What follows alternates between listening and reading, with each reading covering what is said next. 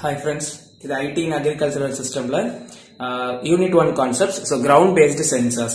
So ground based sensors normal sensors தான் நம்ம இத வந்து ground ஓட like நிறைய different depths ல வந்து நம்ம இத place பண்ணுவோம் based on அதோட operation requirement and அது பண்ணக்கூடிய work பேஸ் பண்ணி different depth ல வந்து நம்ம sensors place பண்ணுவோம். So it can be either wireless sensors or wired sensors.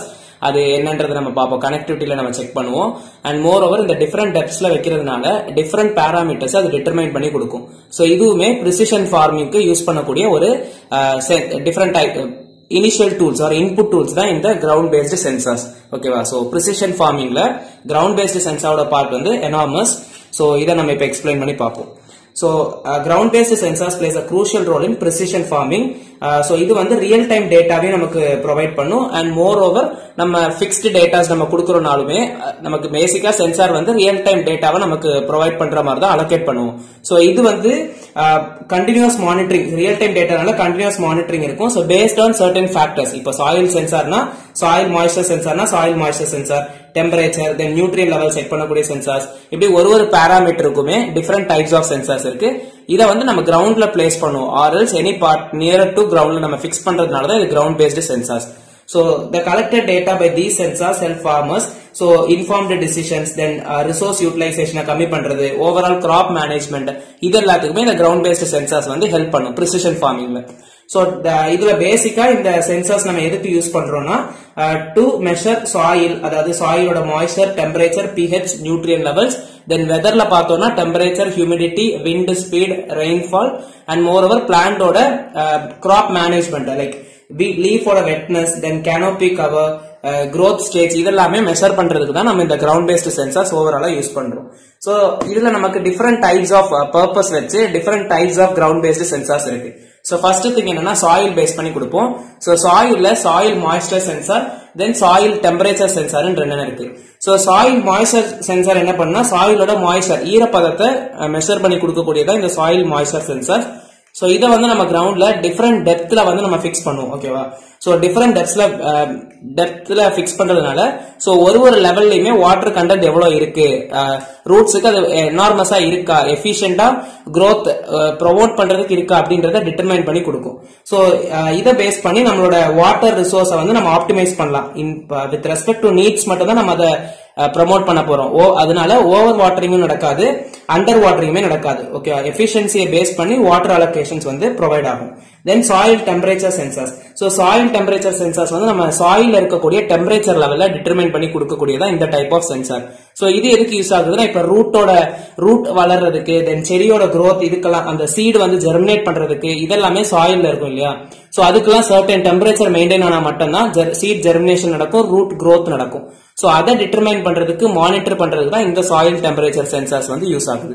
Then நியூட்ரியன் sensors. So நியூட்ரியன் sensors வந்து கிரவுண்ட்ல பிளேஸ் பண்றதுனால சாயில்ல இருக்கக்கூடிய நியூட்ரியன் level, so nitrogen, phosphorus, பொட்டாசியம்னு certain chemicals வந்து சாயிலுக்கு நேச்சுரலா இருக்கணும். சோ அந்த நியூட்ரியன்ஸ் லெவல் எல்லாம் இருக்கா, அது எனார்மஸான எஃபிஷியன்டான லெவல்ல இருக்கா அப்படின்றதெல்லாம் செக் பண்ணக்கூடியதான் இந்த நியூட்ரியன் சென்சார்ஸோட வேலை. சோ பாஸ்பரஸ், பொட்டாசியம், நைட்ரஜன் இந்த மாதிரி நியூட்ரியன்ட் லெவல் வந்து சாயில்ல எவ்வளவு இருக்கு, அது ப்ராப்பரா ரூட்டுக்கு கிடைக்கிற பிளான்ட்டுக்கு கிடைக்கிற அளவு இருக்கா அப்படின்றத செக் பண்ணணும். சோ தட் இதை செக் பண்றதுனால நம்ம எக்ஸ்டர்னல் ஃபர்டிலைசேஷன் அப்ளை பண்ணணுமா இல்ல ப்ராப்பரா அந்த ஃபர்டிலைசர்ஸ் ஆர் மேனுவல்ஸே போதுமா அப்படின்றத செக் பண்ண முடியும். தேர்ட் டைப் வந்து pH sensors. So pH sensors வந்து சாயிலோட pH டிட்டர்மைன் பண்ணும். சோ ஓவரால் நம்ம கிரவுண்ட்ல தான் ஃபிக்ஸ் பண்றதுனால மோஸ்டா எல்லா பாராமீட்டர்ஸுமே கிரவுண்ட் பேஸ் பண்ணி தான்.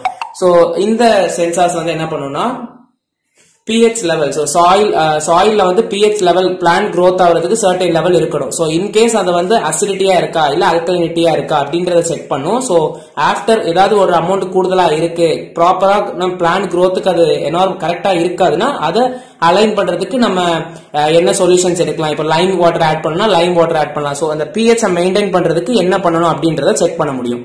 தென் வெதர் ஸ்டேஷன்ஸ்னா இந்த சென்சார்ஸ்ல வந்து என்ன பண்ண முடியும்னா இதுவுமே கிரவுண்ட்ல தான் பிக்ஸ் பண்ணிருப்போம். பட் இந்த சென்சார்ஸ் வந்து அதோட சுத்தி இருக்கக்கூடிய அட்மாஸ்பரிக் டெம்பரேச்சர், ஹியூமிடிட்டி, தென் காத்து, விண்ட் ஸ்பீட், precipitation levels இது எல்லாத்தையுமே டிட்டர்மைன் பண்ணும். ஓகேவா? So then next graph health sensors. So இது வந்து கிராப் ஹெல்த் சென்சார்ஸ் என்ன பண்ணும்னா கிராப்போட ஹெல்த், சோ அதுல வந்து பெஸ்ட் மேனேஜ்மெண்ட் எப்படி இருக்கு, தென் கிராப் வந்து நல்ல growth-ஆ இருக்கா, அதுல டிசீசஸ் ஏதாவது இருக்கா, சோ ஸ்ட்ரெஸ் ஏதாவது அதுக்கு இருக்கா, லைக் வாட்டர் கரெக்டா கிடைக்காத மாதிரி இந்த மாதிரிலாம் டிட்டர்மைன் பண்றது அந்த crop health sensors யூஸ் பண்றோம். It monitors and predicts the healthy condition of the crop, whether it is அந்த dwarfism, so gigantisms இதெல்லாமே cropலயுமே கம்போஸ் ஆகலாம். certain ஸ்டேஜ்ல certain growth level தான் மெயின்டைன் ஆகணும்னா அந்த growth level அச்சீவ் ஆகுதா அப்படின்றதெல்லாம் செக் பண்ணும். then tensiometers, so பேசிக்கா வேர்ட்ல இருக்கு டென்ஷன். so இது வந்து வாட்டர் லெவல் கரெக்டா இருக்கா, இல்ல வாட்டர் லெவல் கரெக்டா இல்லாதனால பிளான்ட்க்கு என்னெல்லாம் டென்ஷன்ஸ் இருக்கு, or else growthல எப்படி ப்ராப்ளம்ஸ் வருது, not only in terms of water then nutrient எல்லா லெவல்லயுமே டென்ஷன்ஸ் ஏதாவது கிரியேட் ஆகுதா, ஸ்ட்ரெஸ் ஏதாவது பிளான்ட்டுக்கு கிரியேட் ஆகுதா, ப்ராப்பரான நியூட்ரியன்ஸ் சத்து எல்லாமே போய் சேராம இருக்கா அப்படின்றதான் செக் பண்ணக்கூடியதான் இந்த டென்சியோமீட்டர்ஸோட வேலை. சோ இப்படி நிறைய டைப்ஸ் ஆஃப் சென்சார்ஸ் இருக்கு. So soil moisture level, soil temperature, தென் weather stations, moreover சாயிலோட pH level, அதுக்கப்புறம் சாயிலோட நியூட்ரியன் லெவல், crop health, tensiometers, இப்படி நிறைய டைப்ஸ் ஆஃப் சென்சார்ஸ் நம்ம கிரவுண்ட்ல ஃபிக்ஸ் பண்ணி கண்டுபிடிக்கிறதுக்கு யூஸ் பண்றோம். எதுக்கு? ப்ரிசைஸ் ஃபார்மிங்க்கு இதை யூஸ் பண்றோம். தென் இதுல நம்ம டேட்டா இன்டகிரேட் பண்றது, இந்த சாயில்ல நம்ம ஃபிக்ஸ் பண்றோம். சரி, இதை நம்ம மானிட்டர் பண்றதுக்கு கண்டிப்பா அந்த சென்சார் மட்டும் இருந்தா போதாது. சோ சென்சார்ல இருந்து நெக்ஸ்ட் லெவல் ஒரு டேட்டா பேஸுக்கு அந்த இன்ஃபர்மேஷன்ஸ் போகணும், ஆர்எல்ஸ் ஏதாவது ஒரு ஸ்டோரேஜ் டிவைஸுக்கு லாகர்ஸுக்கு போகணும். அந்த லாகர்ல இருந்து எப்ப நமக்கு வேணுமோ அதை சிமுலேட் பண்ணி பாக்குறதுக்கு ஒரு ப்ராசஸிங் டூல் வேணும், ஆர்எல்ஸ் ஒரு சிமுலேஷன் டூல் வேணும். அது நம்ம இங்க பேசிக்கா ஜிஐஎஸ் யூஸ் பண்ணுவோம். சோ டேட்டா லாகர்ஸ்னா இந்த சென்சார்ஸ்ல இருந்து கிடைக்கக்கூடிய எல்லா டேட்டாஸையும் ஸ்டோர் பண்ணி ரெக்கார்ட் பண்றது தான் இந்த டேட்டா லாகர்ஸோட வேலை. சோ எப்ப நமக்கு வேணுமோ டிசிஷன் மேக்கிங் சிஸ்டமுக்கு இந்த டேட்டாஸை அலோகேட் பண்ணி கொடுக்கும். தென் வயர்லெஸ் கனெக்டிவிட்டி, இப்ப நிறைய சென்சார்ஸ் வந்து வயர்டு சென்சார்ஸ் தான் மோஸ்டா ஃபர்ஸ்ட் இருந்துச்சு, பட் இப்போ நிறைய வயர்லெஸ் சென்சார்ஸ்மே இருக்கு. சோ வயர்லெஸ் சென்சார்ஸ்ல இருந்து wireless data, wireless medium connectivity, through connectivity நமக்கு அந்த வயர்லெஸ் டேட்டாஸ் எல்லாத்தையுமே கெட் பண்ண முடியும். ஓகேவா? So modern ground paste sensors வந்து wireless connectivity, so real time data transmissions பண்ண முடியும், monitor field conditions. So wireless கனெக்ட்னா பேசிக்கா இதுதான். The next GIS னா ஜியோகிராபிக்கல் இன்ஃபர்மேஷன் சிஸ்டம்ஸ். சோ இந்த GIS வந்து ஒரு சிமுலேஷன் டூலா நம்ம யூஸ் பண்றோம். இது வந்து நமக்கு டிசிஷன் மேக்கிங் சிஸ்டம்ஸ், லைக் அங்க நம்ம லாகர் இருக்கு இல்லையா, சோ லாகர்ல இருந்து கிடைக்கக்கூடிய டேட்டாஸை பேஸ் பண்ணி அனலைஸ் பண்ணி மேப்பிங் பண்ணும், லைக் சிமுலேஷன் டூல் மாதிரி விஷுவல் ரெப்ரசன்டேஷன் கொடுக்கக்கூடியதான் இந்த GIS ஓட மெயின் வேலை. இந்த GIS தான் நம்ம நிறைய இடத்துல யூஸ் பண்ணுவோம். So in terms of agricultural ஃபீல்டுல எங்க ப்ரொடக்ஷன்ஸ் கூடுதலா இருக்கு, தென் பிரிசிஷன் ஃபார்மிங், இப்படி நிறைய இடத்துல சிமுலேஷன் டூலா இந்த GIS தான் நம்ம யூஸ் பண்றோம். சோ இது integration of ground paste sensors with that of other modules R data integration and management சொல்லலாம்.